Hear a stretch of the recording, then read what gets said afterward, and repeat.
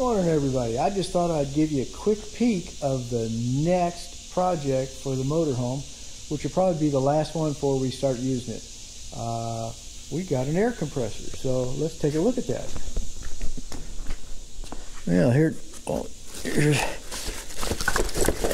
let's get it out of the box.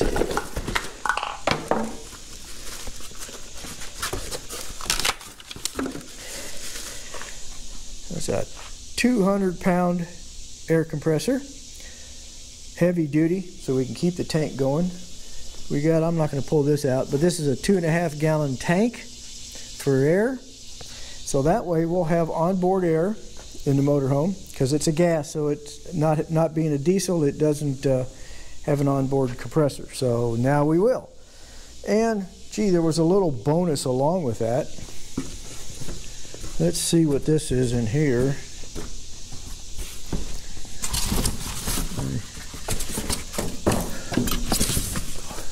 Oh no, that's a train horn, and that's a big train horn. I guess we'll have to test it to see if it works, but so onboard air and a train horn. Get out of the way. Okay, let's see if this is going to work. I've only got about 90 pounds of pressure in my other compressor here, but we're gonna see how loud it is. I think I'm going to wake up the neighbors.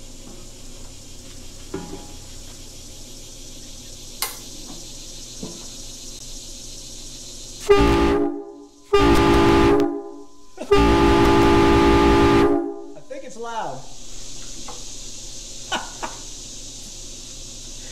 That ought to send a few people in the right lane into the weeds. Good morning. Thanks for watching Down the Road We Go, and this is another In the Shop series. We're finally getting the time to go ahead and finish up the project for the air, the onboard air. We're going to put a VIXIA air compressor and a 5-gallon tank on board. That way we'll have plenty of air for tires or anything, and of course the train horn. So what we're going to do this morning, we're just going to mock it up and check that everything fits in the bay that we want it to fit in, and then we're going to start installing it. So here's what we have. And it's probably better with a light on. Okay, in this bay is what we've got. We've got our 5-gallon tank. Now this bay, the only thing that's in it right now is the inverter and the generator, automatic generator run circuitry that runs it if we need a generator. Anyway, what we've got in here is the 5-gallon VIXIA air tank and the VIXIA air compressor, so everything seems to fit in here. So what we got to do next is we're going to measure and put a piece of wood down here about 3/4 inch thick so we can get a nice flat surface to put it on. And then after we get that and we get everything installed, then we'll start wiring it up and plumbing it for the air horns and for the regular air to fill up the tires and stuff. I think we've got most of everything we need.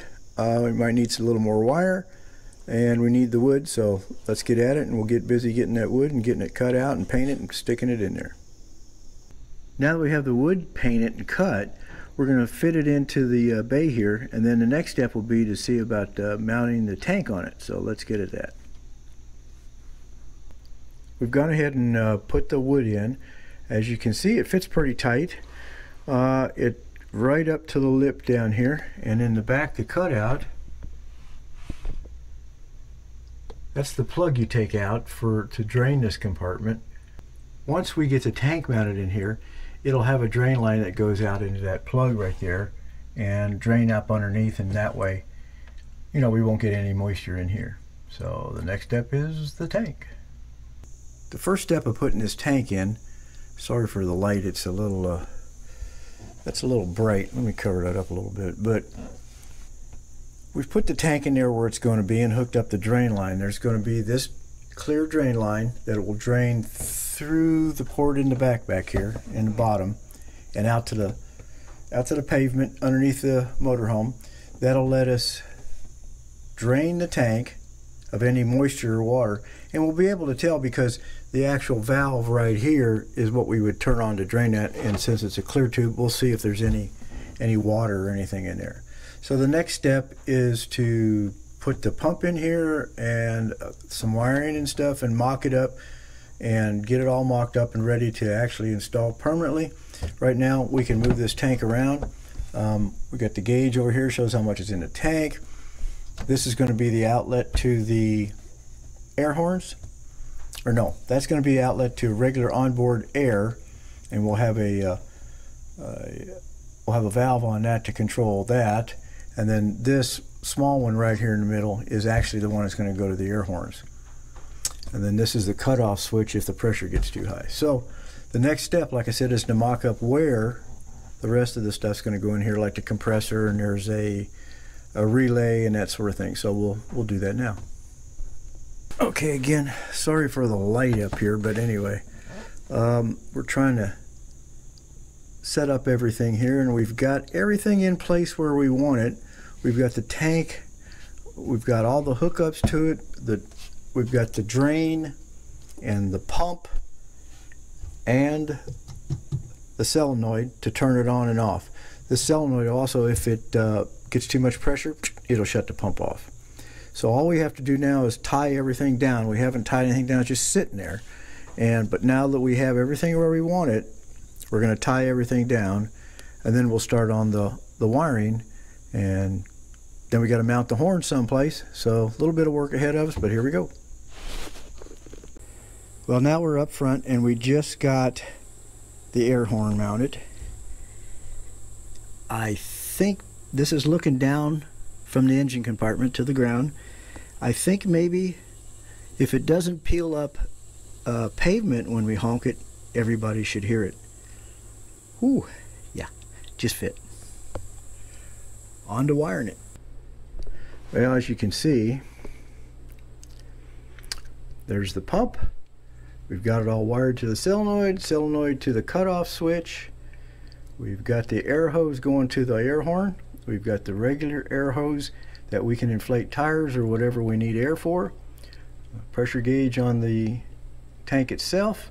Of course, these both have pressure gauges on them too. And we're ready to go to town. And it is loud, let me tell you. We'll put a little bit of air in here and give it a try. So we'll be right back. So everything's ready to go. As you can see, we've got the 40 amp circuit breaker inline in there for the pump. That red cable there follows it all the way around to the back. And we have spliced into the horn relays, or actually the horn themselves, and brought it back down to our air horns here, so that whenever we honk the horn, the air horns will go off, and so will the regular horns. Now we also have a switch up there to turn the air horns off, so we just use the regular horns. That would probably be in town or someplace where you don't want somebody to hear them. But anyway, enough of that.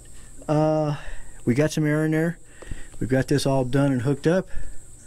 Let's go give it a try and see what they sound like. Okay, let's give the regular horns a try.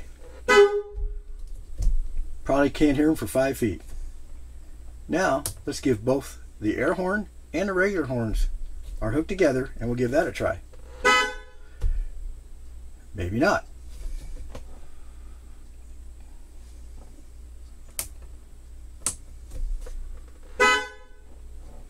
Let's try that again. Well, as you can see, we've got the switches in and got them labeled.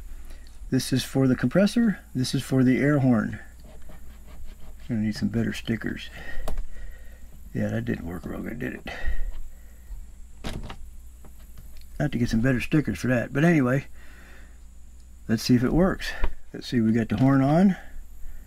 Air has been on, so there's about 180 pounds in there. Let's see, now this is, when we do this, this is both horns. It's both the electric horns that came with it and the air horn.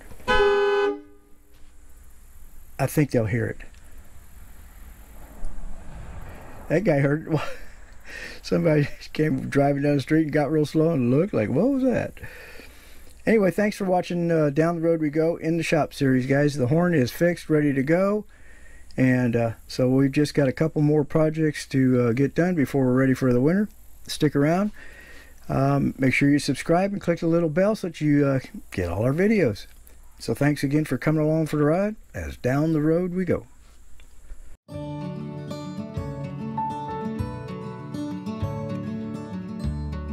Thanks for watching Down the Road We Go. If you're new to our channel or you just want to make sure you see all our videos, make sure you click the little subscribe button on our logo, and make sure also you ring the little bell, and that way YouTube will notify you whenever we put up a new video. So thanks for coming along for the ride as down the road we go.